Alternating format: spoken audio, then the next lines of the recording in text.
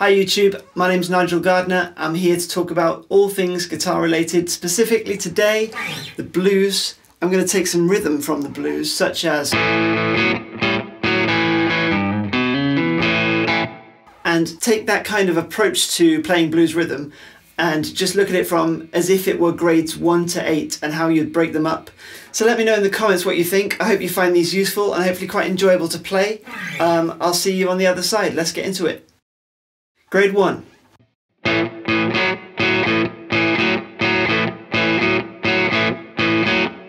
Alright, here we are starting at the beginning. What is there to say really, apart from keep your first and your third fingers quite spaced out with your thumb in the middle. Hopefully we're going to progress to the point where you can use your little finger on the 5th fret. So it does make sense to use fingers 1 and 3. I am also just putting my hand on the strings just to make sure that they... This right hand is quite busy. It's constantly coming up and down on the strings. I think all the work for this riff is probably in that right hand really. Alright, next up, grade 2.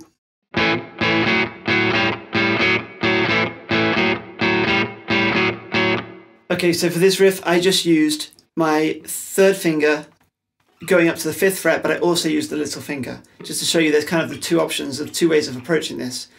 If you choose not to use the little finger, that's fine, but by about grade 4 or 5 you'll start to run into problems where you need it, so it is worth getting used to using it now. Alright, onwards, grade 3, check it out.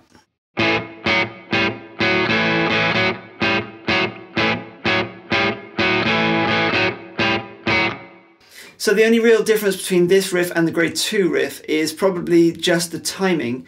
There's no real technical difference in terms of actually fingering these notes. It's just the 1, 2, 3, 4 and 2, 3, 4. It's jumping over the first beat of the bar on that 2nd bar. 1, 2, 3, 4 and 2, 3, 4. So at this point I should probably recommend that you start using a metronome to practice, because it's hard to judge how perfectly you're getting the timing right unless you have that solid click that doesn't wait around for you. You know, it's just there. So bam bam bam bam bam bam bam bam bam. That is quite important to get really comfortable with before we move on. Alright, next up, grade 4.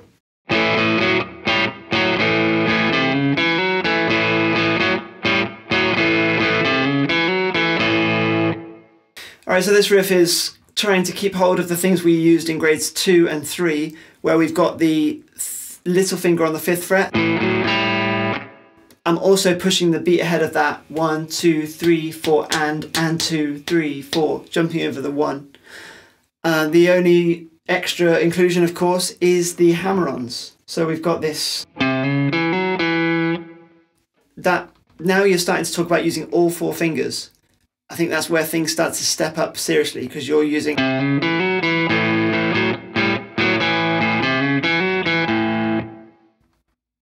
Let's take a look at grade 5. This is where things start to get a little bit more interesting.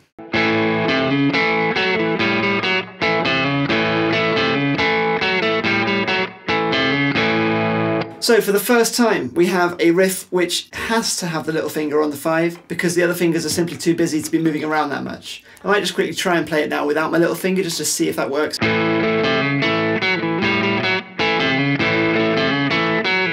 Yeah, it just feels amateur. It feels like you're stretching in a way that you shouldn't be.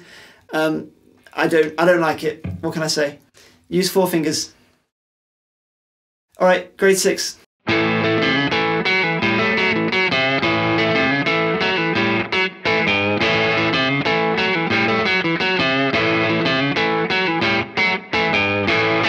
I think what makes this riff grade 6 is probably just the speed. I mean, you're using 4 fingers, you're actually using 4 strings. We have that low G at the end. That's a quarter bend. They're both quarter bends in there. Yeah, this is kind of simple, it's just fast. Alright, grade 7, let's go.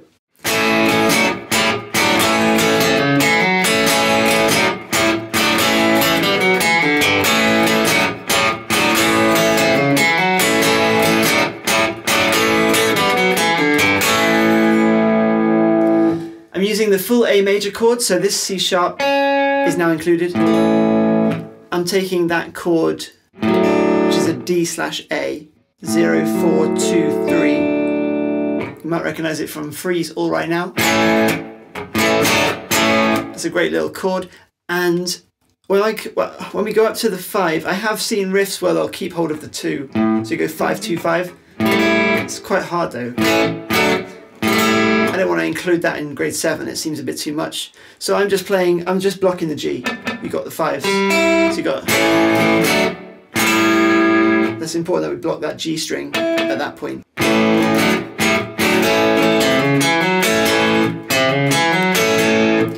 When I do the little hammer-ons, I'm picking down, down, up. I think that's important to mention. Down, down, down, down, up. It's the end of the riff that I think is just slightly unusual and what I would consider to make it grade 7. Just slightly throws you off a little bit. That kind of... This is the point where we should probably talk about looping any sections that cause us problems. So let's take that last bar and just loop it round and round.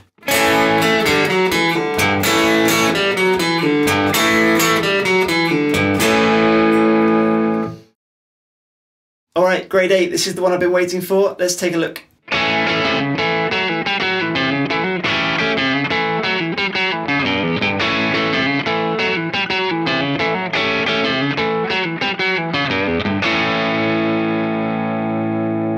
Alright, things to mention, we've got this chord, the A7, so I'm just barring that with one finger and playing the 3.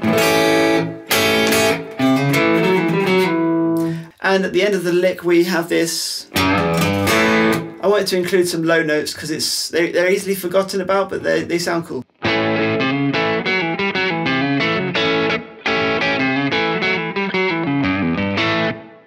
Like all of these licks, it's worth breaking it down a bit, so let's just take the end of this lick and see if we can loop it.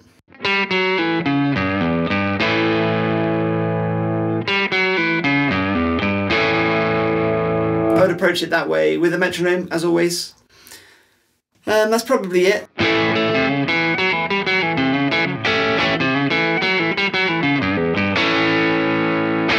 Alright, so there you have it. Grades 1 to 8 on rock and roll blues guitar. The tabs for this will be free on my Patreon page, link in the description. If you found this lesson useful, please give it a thumbs up and consider subscribing. I'll see you again in another video. Cheers guys.